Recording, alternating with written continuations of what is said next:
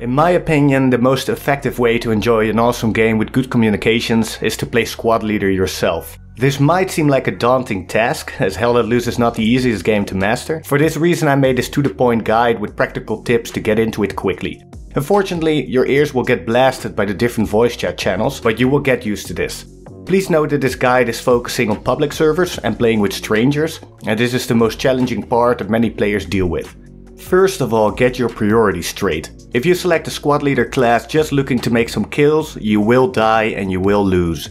Squad leaders are one of the most important classes and determine the entire outcome of a game. As repeated in most videos about Hell Let Loose on YouTube, the key focus of the game is to place garrisons and outposts. Garrisons are spawn points for your team and outposts for your squad. All spawn points in Hell Let Loose are created by players, except for HQ spawns. So if your team doesn't place garrisons or outposts and the enemy does, you will lose. The main focus are the garrisons, as they are more important for the team and also more difficult to place as they require supplies. Always keep an eye out on the map to see where your garrisons are and what is happening to them. Add garrisons where needed. Another important focus of squad leaders is placing resort nodes with your engineer. I'll explain more about this topic later. The next tip is to break the ice with your squad. Getting your squad to communicate with you, or at least listen to you, is key. People in the community are always complaining about having non-responsive squads, but I don't think this is an issue for me most of the time. I'd say in about 70% of the games I play, I can find a decently communicating squad. People have different situations during which they play. Some people might be very shy, other people might be high and just trying to enjoy a game and are not that social. Other people have a sleeping family and they can't talk out loud, or some people might have a speaking disability or whatever. There are many reasons to not want to speak with strangers over the internet. So instead of whining like many people do, give them a reason to talk to you or listen to you. Provide them with value.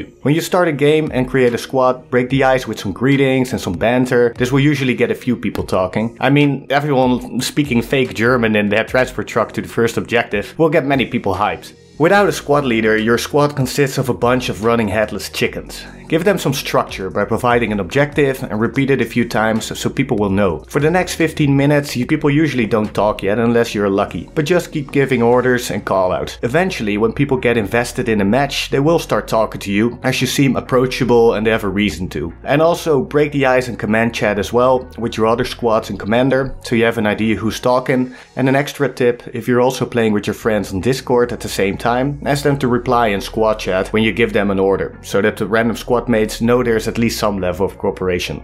Tip 3 is to get an understanding of what your team is doing. Now that you're working on building up your squad, get your bearing on what your team is doing. It would be best if your commander gives orders, but you don't always have that luxury in public servers. Open the map, look at friendly squads and their location and also potential activity. Is most of the team in the frontline meat grinder? Then set up a flank to surprise the enemy, but don't hold back in terms of size of the flank. The maps are huge and it might take some time to set up a flank, but it's worth it. You might still run into enemy squads trying to do the same, so it doesn't have to be boring at all. If too many friendly squads are flanking, you might consider moving into the front line to make sure you're not overrun. However, in practice, the situation I encounter the most is that all friendlies are running into the front line with 1 or 2 squads flanking. Most people have a tendency to just run into the meat grinder. In many cases, there are no defensive squads, and this is the most important thing to focus on. Always keep an eye out if there are defenders, as this is one of the most important reasons that matches are lost. Many people have the impression that defending is boring, but it's absolutely not. You will get attacked relentlessly in most of the games. Keep your communications in command chat with other squad leaders warm, as they might prove themselves useful when asking for backup if you're getting overrun. If you're not sure what other squads are doing and where you fit in terms of usefulness, ask them.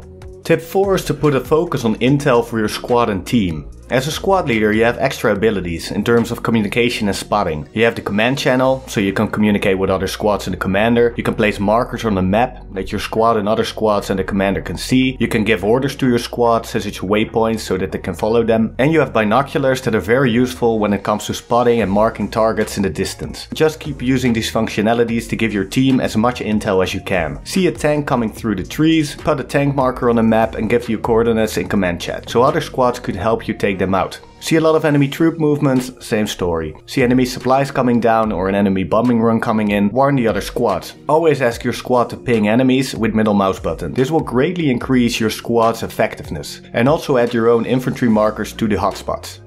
Tip 5 is to communicate effectively. There's a lot of communication going on as a squad leader, since you have the squad, commander and proximity chat, and even maybe Discord talking to you. Keep things concise and specific, such as enemy infantry 256 on my ping, for example. Don't use long pointless sentences. Also, don't feel rejected because people don't say anything back. Most people hear what you say and listening is more important than that they speak. If you need someone to change to a certain class, let's say support, don't ask can anyone be support. Be specific in who you want to change to support and who needs to do certain things. When you make callouts, don't say here or there. People might be looking the other way and have no idea what you're talking about. Sometimes you have people in your squad that don't communicate or listen at all. In the deployment screen, you can mark your squad as mic only and you have the possibility to kick players from your squad that don't communicate at all. Tip 6 is to communicate with your commander. In most games there will be a commander. These commanders will all be different. Some don't communicate much, others micromanage more and give you direct orders. In all cases, don't be afraid to communicate with them. The support class in your squad can only bring 50 supplies at a time to build constructions such as garrisons, resource nodes and bunkers. If you need more, ask your commander to drop supplies for you. You can add a marker to the map where you want them. The commander can support you with bombing runs, spawning supply trucks and a whole bunch of other things. Make use of these abilities. Give them updates on the situation on the ground as well. Are you being overrun by enemies when you're on defense? Ask for backup.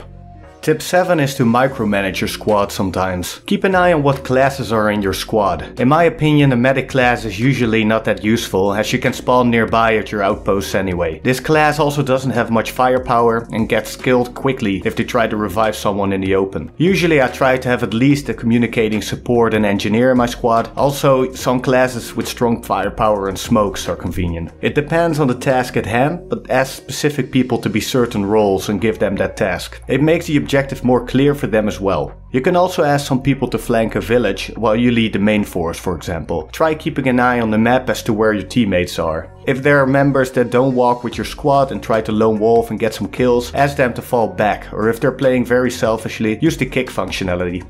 Tip 8 is to manage the economy of your team. Apart from map control with garrisons and the management of your squad, there's also economy management in the game. The number of resource nodes that your team has determines the amount of resources coming in. There are 3 resources: manpower, munitions and fuel. The engineer class can build resource nodes that correspond with these resources. Supplies are required to build these. The further away from your HQ you build these nodes, the more resources they will generate. If you open the map, you can see the resource generation at the moment. If possible, discuss with your commander where he wants the nodes and ask for a supply drop there. Ask your engineer to build these. These resources are key to winning the game as they are required for a lot of things, such as commander abilities and spawning armor.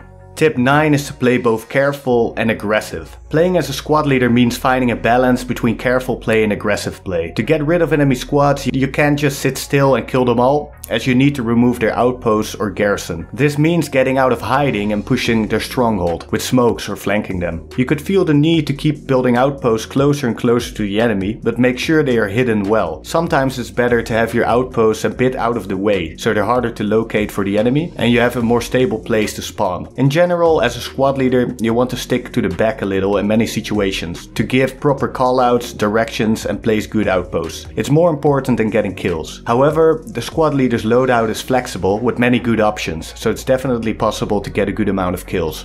And the final tip is to build garrisons behind enemy lines. It's possible to build garrisons behind enemy lines. This is very useful, but there are a few caveats. They cost twice the amount of supplies, 100 instead of the usual 50. This means that your support doesn't have sufficient supplies with him. This means that you either have to call in a supply drop from the commander or bring a supply truck. Both options are tricky as it might alert the enemy. Another caveat is that the garrison in enemy territory gets disabled for spawning from a larger distance than on friendly territory. To use them effectively, build them far away from enemy objectives and use them as a way to flank. Anyway, these were my squad leader tips. Did you like this video? Consider leaving a like or subscribing. Do you have any other useful tips? Please leave them in the comments. The Hell Let Loose is not an easy game to learn and many people might find them worthwhile. Thanks for watching and see you in the next one.